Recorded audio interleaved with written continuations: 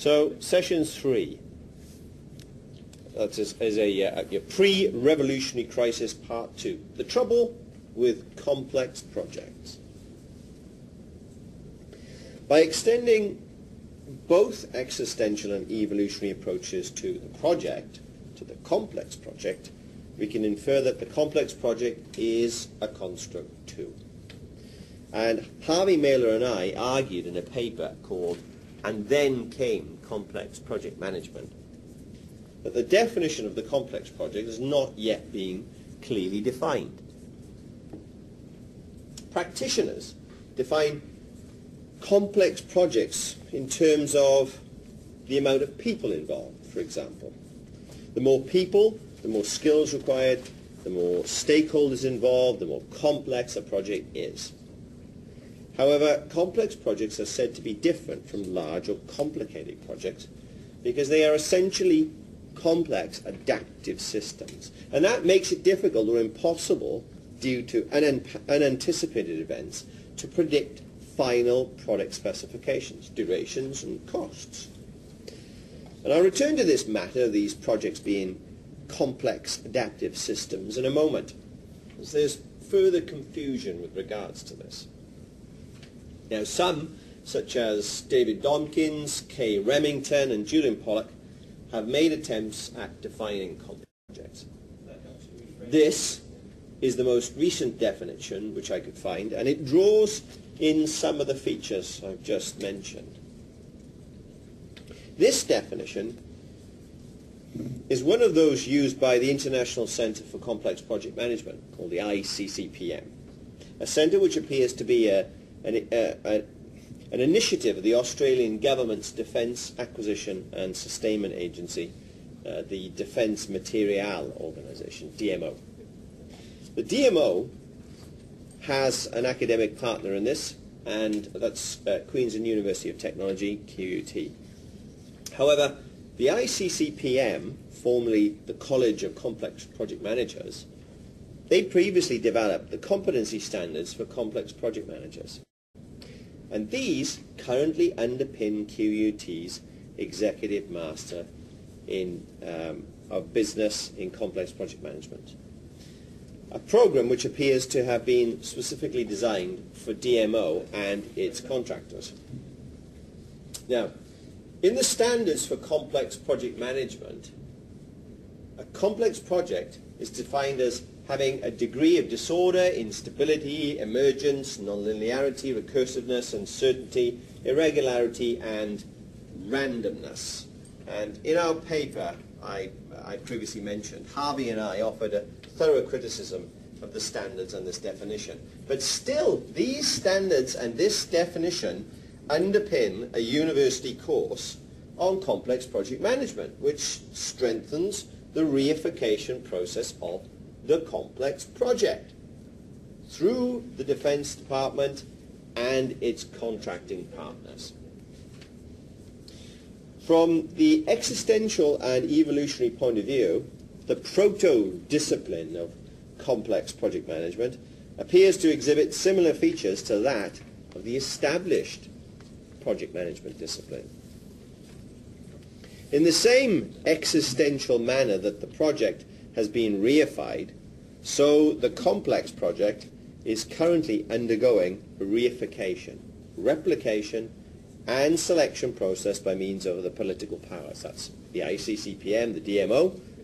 It's got professional standards, competency standards for complex projects, academic institutions, QUT for example, and textbooks, all of which require a reified definition to claim their authority.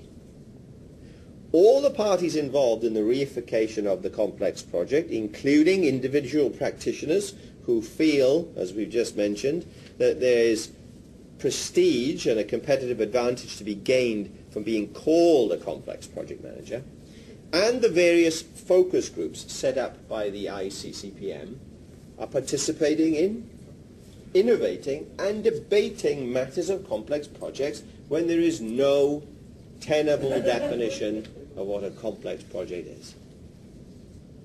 So to this end, let me state clearly the crisis we, as project managers and scholars of project management face. The reason behind our revolutionary action. There is a particular version of project management, the PMoz version of project management, which has evolved to successfully dominate our business environments. Other versions or ways of managing projects are not able to thrive and evolve because the PMoz version is supported by many powerful mechanisms which assist it to spread through the project management community. This situation leaves us with an impoverished pool of solutions to manage projects. To make matters worse, other species of project have appeared. The complex project, and it is currently building a social mechanism that will enable it to spread through the business environment, particularly defense.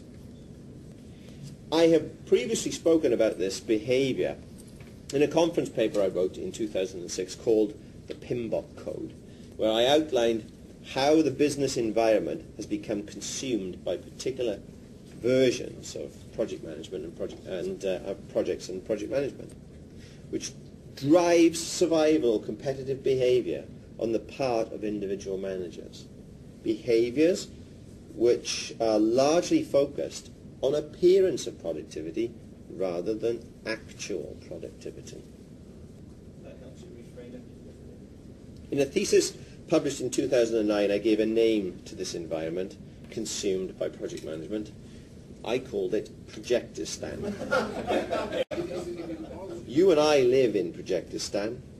It's a particular self-sustaining cultural environment where the ideas and concepts of projects and project management thrive.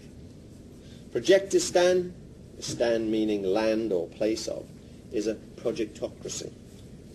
Indicates a type of rule.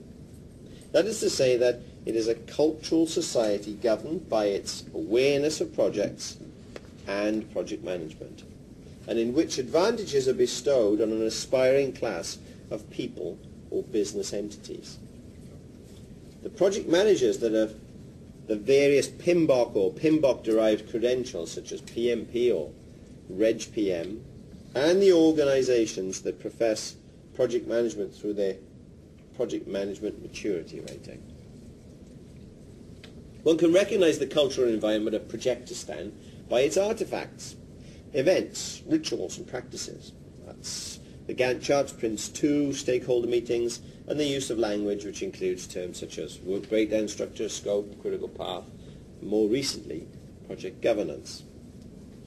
Its borders extend across all business sectors and geographical regions, and its values and social mores penetrate into offices, boards and conference rooms,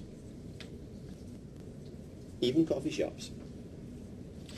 Projectistan is where the social selection of project management practitioners takes place. Those project managers who could be deemed to be successful over time are those who have survived the cultural selection process of projectistan. In projectistan, our options for understanding project work and for managing it is deprived of a richness of solutions and approaches.